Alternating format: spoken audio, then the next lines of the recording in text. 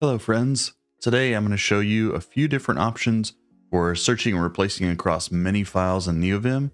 Are you looking for just the basic thing to get by, or are you looking for yet another plugin because you can't wait to install it?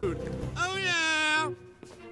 I know. There's a ton of different options, but let's explore 4 different options, some of them that you may already have built in, and then 2 new plugins that you may not know about. So let's jump into it. If this is your first time on the channel and you really like Neovim content, then it really helps to like and subscribe, so consider doing that. Okay, so the first example I want to show you here, we'll pop open Neovim, and let's say that I want to find some kind of string across all my files. So let's open up some index.tsx. So this is a TypeScript file.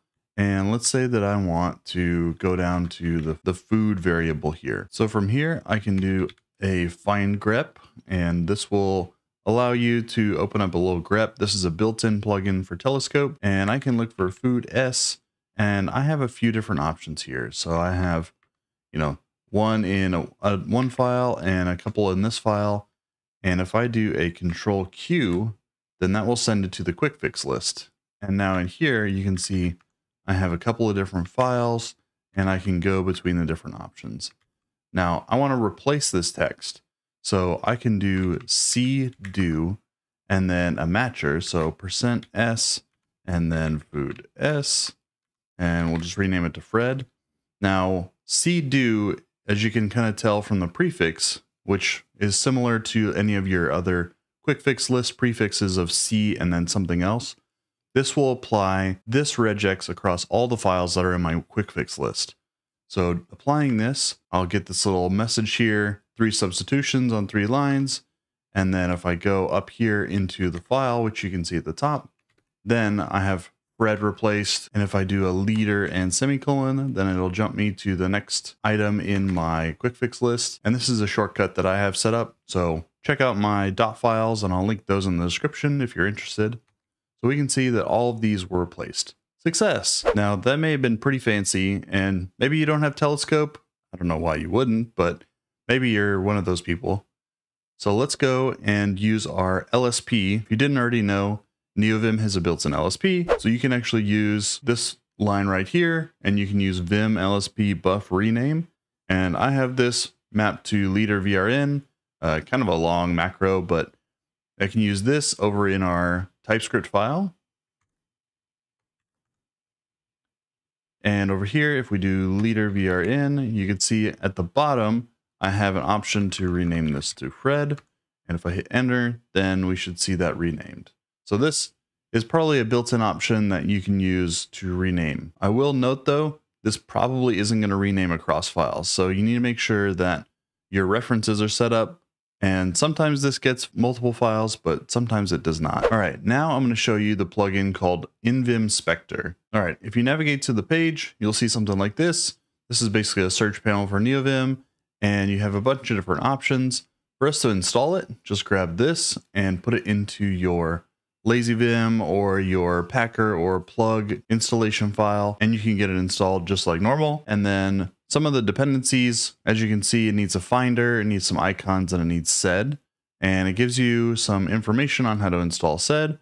And then it gives you these nice little keyboard shortcuts to map. So these are the ones that I'm going to show you today.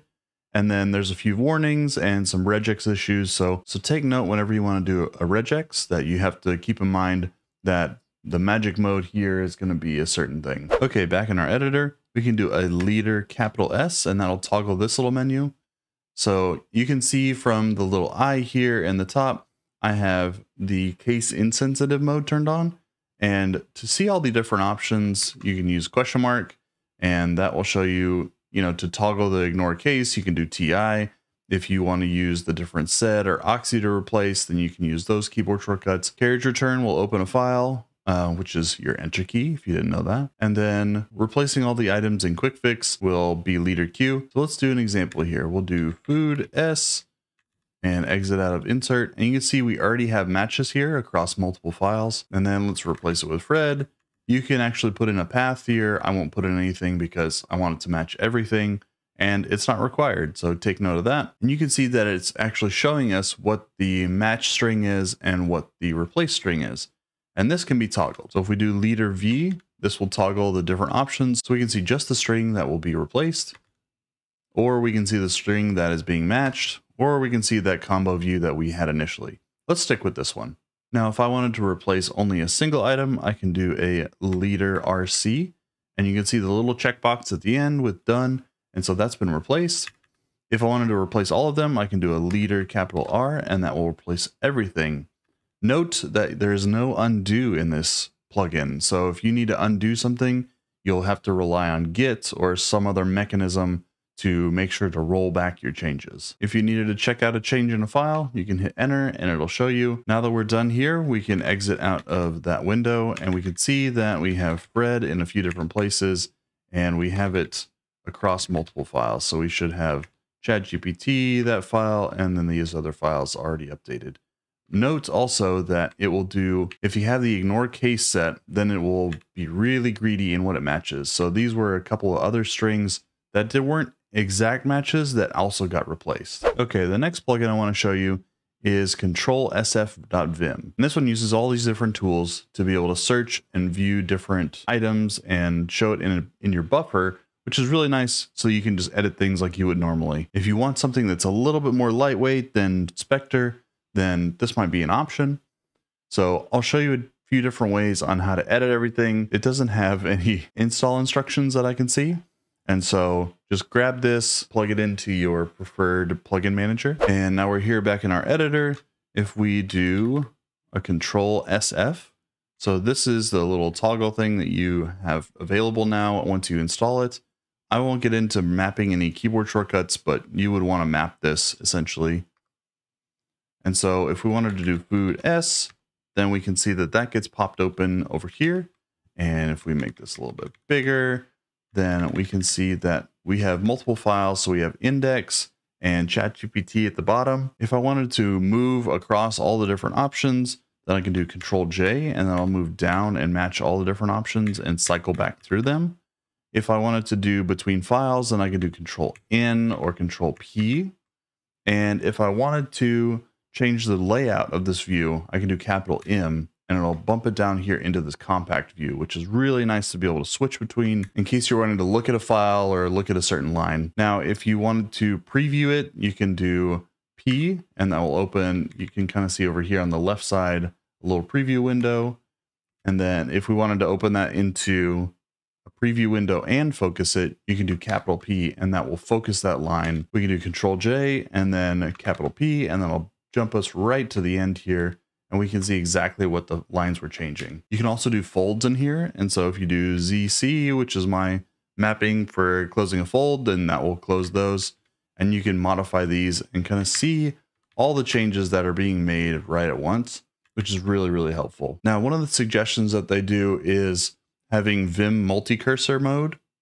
And so you can do that. And unfortunately, it does not work with the Vim visual multi plugin that I've been talking about in a previous video, which if you haven't checked out, definitely I'll link that in the top. In that video, I go over a lot of different options for multi-line editing, as well as some advanced multi-line editing. So check those videos out if you haven't already.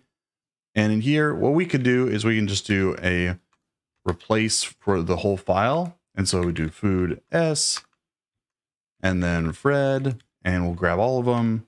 And then in here, we make those substitutions. We do a write, and then it asks us to confirm, which you can override this behavior if you don't want to confirm.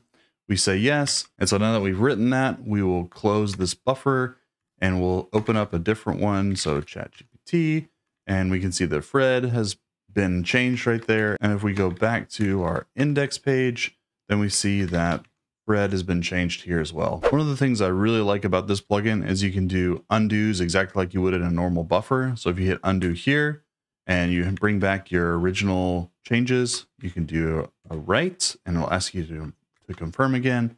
And you can see that it updates that and you have all your changes reverted. You can also go through one at a time, just like you would any normal buffer, and edit it and change it to whatever you need to, and quickly go through them with Ctrl-J or Ctrl-K. Really cool plugin and something I may use in my workflow. Thanks again for watching to the end. And if you like content like this, definitely like and subscribe, and I'll see you in the next one. Thanks.